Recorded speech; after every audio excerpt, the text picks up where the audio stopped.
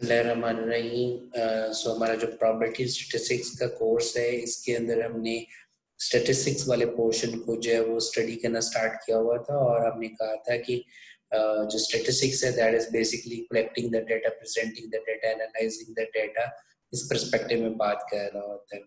और हमने कहा था कि जब हम डाटा को how we can collect the data, how we can graphically और टैबुलर वे में हम प्रेजेंट कर सकते हैं, ये थ्रू नंबर्स की में प्रेजेंट कर सकते हैं। This all thing is called as a descriptive statistics, जो कि अभी तक हमने जो है अपने प्रीवियस लेक्चर्स के अंदर डिस्कस किया। हमने थ्योरेटिकली भी डिस्कस किया और थ्रू आर भी हमने इसको डिस्कस किया था।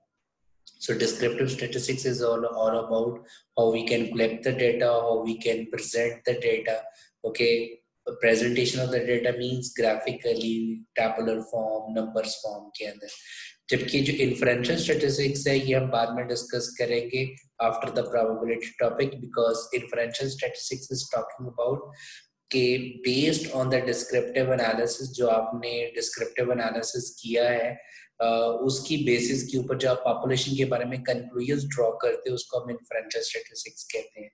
Why we will discuss this letter, because काफी हद तक जो इन्फरेंशियल स्टैटिस्टिक्स है this is based on descriptive as well as probability के कॉन्सेप्ट्स के ऊपर बेस कर रहा था। So that's why first we are going to discuss about the probability. सो आप लोगों को पहले लेक्चर के अंदर याद होगा हमने प्रोबेबिलिटी को डिफाइन किया था कि किसी भी इवेंट की अनसर्टेनिटी को मेजर करने के लिए जो चीज यूज की जाती है उसको हम प्रोबेबिलिटी कहते हैं।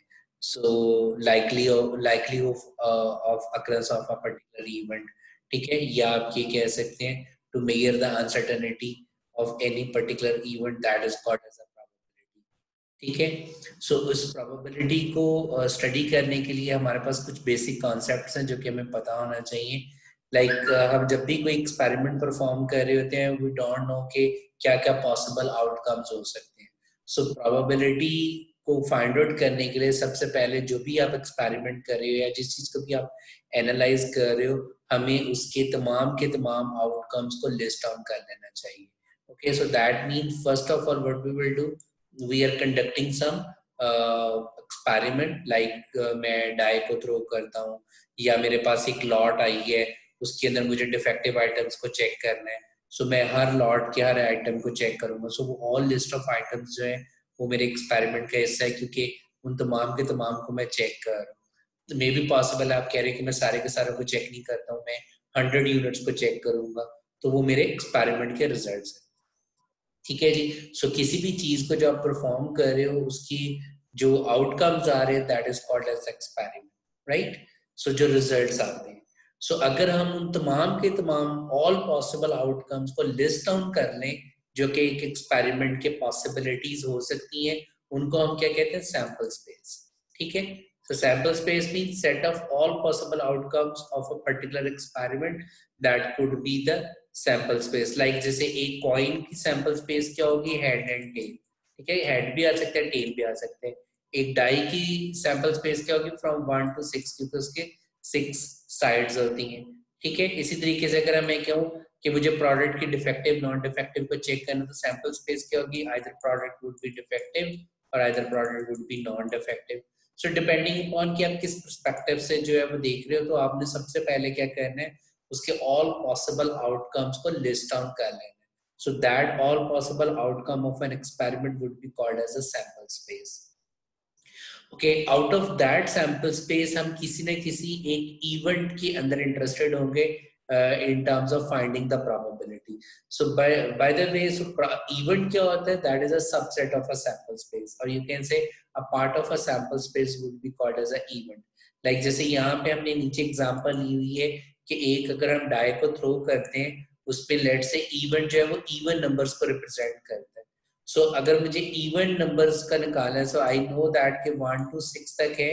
सो इवन नंबर्स मेरे पास क्या है जी, 2 है, 4 है, 6 है। So that would be the event A.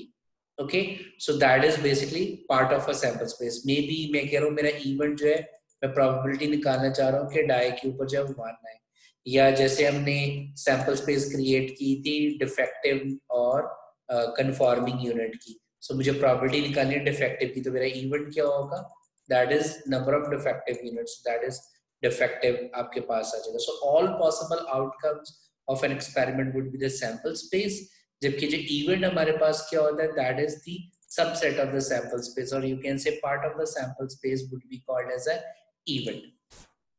अब हम before going to discuss detail about the event, सबसे पहले हम जो है वो प्रोबेबिलिटी को डिफाइन करते हैं. सो प्रोबेबिलिटी को हम 3 एंगल्स में डिवाइड कर सकते हैं. वन इज द क्लासिकल और theoretical definition of the probability, another is the empirical or statistical definition of the probability, and third thing is the subjective definition of the probability. So classical या theoretical आपके पास क्या होता है कि हम ये कहते हैं कि number of time a particular event occurs divided by total number of outcomes. That is the classical definition of the probability. So यहाँ आप इसको देखो कि ये basically काफी ज्यादा जो है वो रिलेटिव फ्रीक्वेंसी से भी मिलता जुलता हमारे पास आ रहा होता है, बट रिलेटिव फ्रीक्वेंसी को ज्यादा प्रॉपर्ली लिंक कर सकते हैं विद एम्पिरिकल, क्योंकि जो क्लासिकल होता है इसमें हमें पता होता है कि एग्जैक्टली इतनी दफा ये इवेंट अकर हुआ है और टोटल ऑल पॉसिबल आउटकम्स का हमें ऑलरेडी पता है. लाइक जैसे फॉर एग्जांपल मैं कहता हूँ throwing a coin, so we know that all possible outcomes कितने हैं, 2, and out of that 2, what is the probability that head will occur, so that is 1 by 2. Similarly, what is the probability that the tail will occur, that is 1 by 2. और यहाँ पे हमने example ली हुई है die के throw करने की. सो die के ऑल पॉसिबल आउटकम्स क्या होते हैं, 6, और 5 इवेंट के अकर होने के चांसेस क्या है, 1, because we know that in a die 5 is occur only once, so 1 by 6 हमारे पास आ जाएगा. सो किसी भी चीज के बारे में अगर आपको एग्जैक्ट इंफॉर्मेशन मौजूद है, सो उसके तमाम के तमाम जो पॉसिबल आउटकम्स होंगे that would be the division में आ जाएगा. That is a sample space, mean total number of outcome in a sample space, और न्यूमिनेटर में क्या आ जाएगा, that is a number of outcomes in a event. अब वो event क्या है जिसके अंदर हम इंटरेस्टेड है, लाइक जैसे मैं डाई के अंदर इंटरेस्टेड था, 5 के आने के चांसेस क्या है.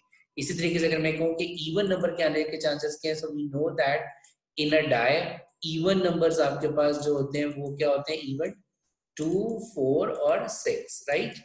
So that mean probability of ए इस केस में क्या आ जाएगा, number of outcomes in even क्या आ जाएगा जी, 3, और टोटल नंबर ऑफ आउटकम्स क्या है, 6. सो 3 by 6 or you can say 1 by 2 is the probability that there is a even number occur in a experiment, right. या आप कह सकते हो कि probability, the chance of occurring an even number is 50%. जबकि जब हम empirical या statistical हम कह रहे होते हैं, यहाँ पे हम instead of all possible outcomes लेने के हम simply क्या करते हैं कि like जैसे मैं coin की example लेता हूँ कि we know that कि वैसे तो coin जो है वो उसके all possible outcomes जो है वो 2 हैं, head आने के chances 1 है, so 1 by 2, okay. जबकि इंपेरिकल में हम क्या करते हैं कि हम प्योरली अपनी ऑब्जर्वेशन के ऊपर बेस कर रहे होते हैं, या प्योरली आप एक्सपेरिमेंट के ऊपर बेस करते हो. आप क्या कहते हो, मैं कॉइन को 100 टाइम्स जो है वो टॉस करूंगा and then I will observe कि कितनी दफा जब उस एक्सपेरिमेंट को मैं परफॉर्म कर रहा हूँ कितनी दफा हेड अकर होता है, ठीक है जी. इसी तरीके से कितनी दफा टेल अकर होता है. So that is purely based on the observation, right.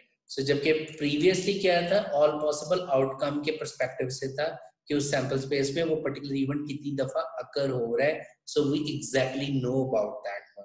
यहाँ पे जो स्टैटिस्टिकल या एम्पिरिकल होता है that is basically observational based होता है, और ज्यादातर प्रैक्टिकली हम इसी डेफिनेशन को ज्यादातर इस्तेमाल किया जा रहा था, दिस वन और दिस वन.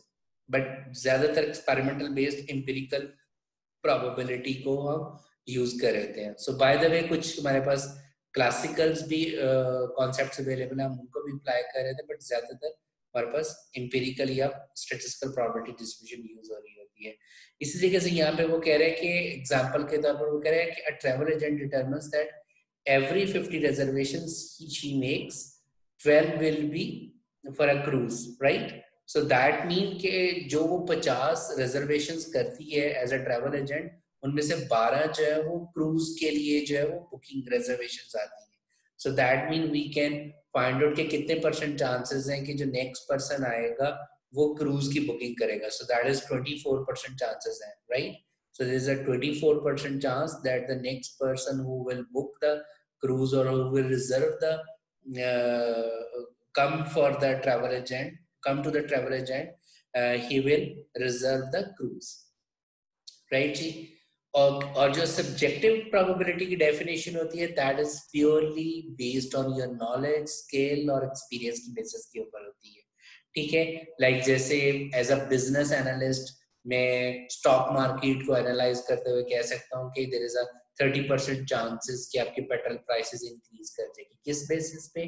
मैं कोई प्रीवियस जो है वो अपना क्या इस्तेमाल करूँ, नॉलेज यूज कर रहा हूँ मेरे बिजनेस एनालिसिस का। इसी तरीके से जो है वो आप ये कह सकते हैं कि जियोलॉजिस्ट जो है वो जमीन को देखते हुए ये बताता है कि इस जमीन के अंदर जो है इस पर्टिकुलर टाइप ऑफ जमीन के अंदर ये इस जगह पे 30% चांसेस है कि पेट्रोल होगा। तो ऑब्वियसली वो जमीन की नेचर को स्टडी करने के बाद बेस्ड ऑन इट्स नॉलेज और स्किल वो बता रहा होता है। So that subjective mean that is purely based on your previous knowledge और स्किल की बेसिस के ऊपर जो आप आइडिया क्रिएट कर रहे थे, that is a subjective definition of the probability.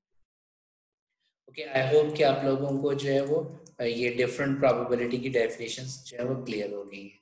So remember that कि जब भी हमने probability को define करना होता है, so हम उसके अंदर हम बार-बार जो कह रहे हैं that is the most important part is the event, क्योंकि event की हम probability को calculate कर रहे थे।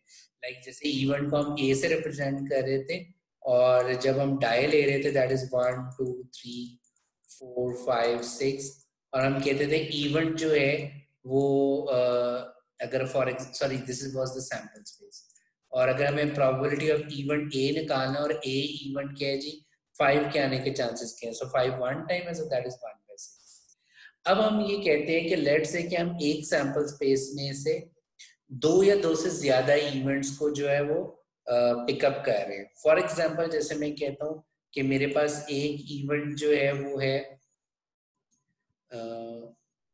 Just a second ji,